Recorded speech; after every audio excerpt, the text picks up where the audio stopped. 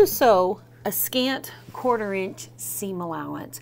And why would you need to sew a scant a scant 1/4 inch seam allowance? Well, let's start with the whys first.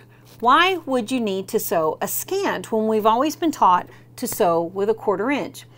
It deals with the type of fabric that you're working with, or maybe the thread. So let's talk about the thread first. So we have different weights with our thread. Most of us sew with a 50 weight. Pretty much most of us sew with a 50 weight and a cotton thread. We love the way it looks and feels. So some of our threads are thicker than others. So that's something you want to consider. Now, here is a 50 weight.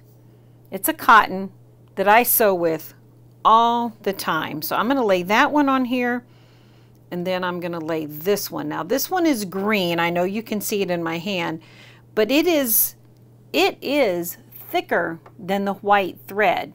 So that can actually take up what you need for your seam allowance when you use a slightly thicker thread.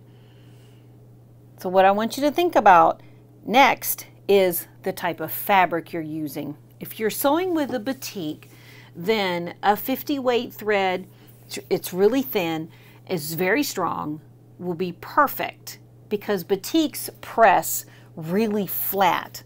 But there's the traditional cottons that are thicker. You can just tell by picking them up and holding them. Some of them are not as thick as others, but then there are some that you can just feel. It's in the body of the fabric. It's like, oh, this feels nice and cuddly and soft. And then there's some that are, say, a little thinner to the touch, and well, needless to say, they're not as thick. It's all in the type of the weave that they use. So how do we decide how to use a scant 1/4 inch seam allowance? Let me grab some little scraps over here. When you're sewing with a fabric, when you press it, so get a little sample to sew, get a little piece of that fabric that you want to work with, and what I want you to do is sew 2 pieces together with a 50 weight thread. And if this fabric is thick that you're going to sew with, once you go to press it, compare how it folds and presses. Does it fold as flat as a batik will, or does it have a little bit of a thick layer when you press it into in the right direction from the top side? Because that tells me if it folds or presses thick, then I need to use a scant, because I want everything to line up, especially when you're sewing triangles and things can show up. So how do you find that scant 1/4 inch seam allowance? Well, first of all, let's find the perfect 1/4 inch seam. And all I do is I grab my rulers, grab a Post-it note, just so that I can keep everything lined up. Now I'm going to put my needle in the very center position to start out with. And I'm going to put it under. I'm going to take my ruler and put it directly under the presser foot, so that when I lower the presser foot, it's holding the ruler in place. Now the next thing I want to do is, when I manually lower the needle down, it aligns perfectly with the 1/4 inch. In order just to take an account for that thick fabric, I want to move the needle over 1 position to the right, or 2, depending on your machine. So I'm going to move mine over 1 position by touching the arrow button. There we go. So now it is 1 position over or past to the right of the center. Put that right there. There, hold those in place.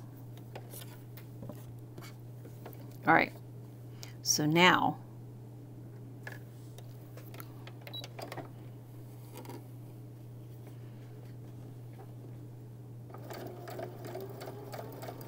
Now this is only one thread over basically, or one position over.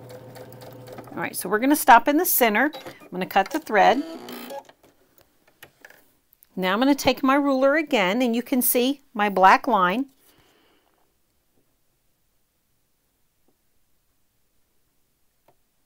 Now what I'm doing is I'm lining the ruler up with the edge of my fabric, and my seam line is one thread away from the 1/4 inch line.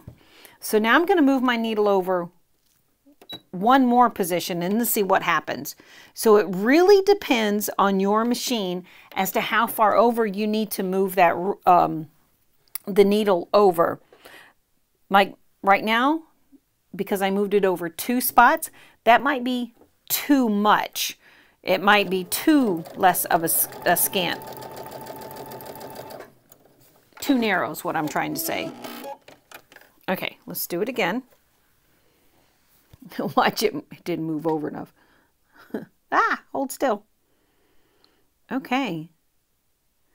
So, right here, I think for my machine, I need to move it over 2 positions so that when I press this, see how thick the fold is right along here where I'm pressing it? That is what I'm basing how far over I need to move that ruler over, because actually I need to move the needle over, because that will give us the seam allowance that we need. And when you press that fabric over, it's that fold that comes over that takes up that tiny bit of fabric that you need to make it the right size. So if I need to make this little 4 patch 4.5 inches before I sew it to something else, the unfinished size. Let's see if I can get it to behave. There we go. And it's supposed to be at 4.5, and it is. So that is the scant 1/4 inch. I should use the scant 1/4 inch when I am working with this cotton fabric, because it will allow my unit to be the correct size before I sew it to the next one. If not, you're going to be trimming a lot. You're going to have a lot of unevenness. So always test it out before you start working on your project. Take a little piece of the fabric and do just what I did. Test it out so you can decide, when I give it a nice hot press, when I press that seam over, am I taking up the amount that I need for my unit to finish at before I sew it to the next unit? If it's too small, then you need to check your seam allowance right then before you move on. So always check your seam allowance before you start completely working on your project. So I hope this tip helps you out on how to sew a scant 1/4 inch and why you need to sometimes. Have a wonderful day.